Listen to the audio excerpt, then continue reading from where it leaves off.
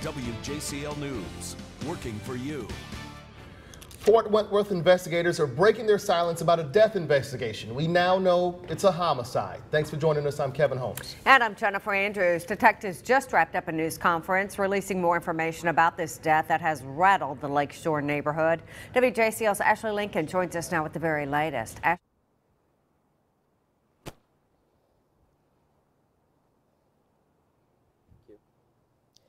Kevin and Jennifer, crime scene tape still surrounds the home where police say a 6-year-old found his mother in a bedroom. The mother is 33-year-old Lisa Marie Penn. She was found unresponsive.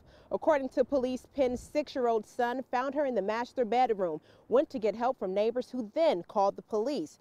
During a press conference today, Port Wentworth police confirmed they are ruling the death of Lisa Marie Penn as a homicide.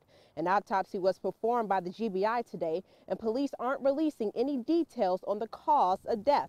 Now, Penn's husband, who was in the military, was deployed in Afghanistan at the time of the homicide, but he has since returned home. We have a 6-year-old child without a mother, and we have a husband without a wife. So our goal now is to move forward to try and bring this conclusion out in front of everybody to let you know. We will tell you anything we can, but that being said, I'm not going to tell you a lot right now because we're too early in the investigation. 11, police are still investigating and need help from anyone with information.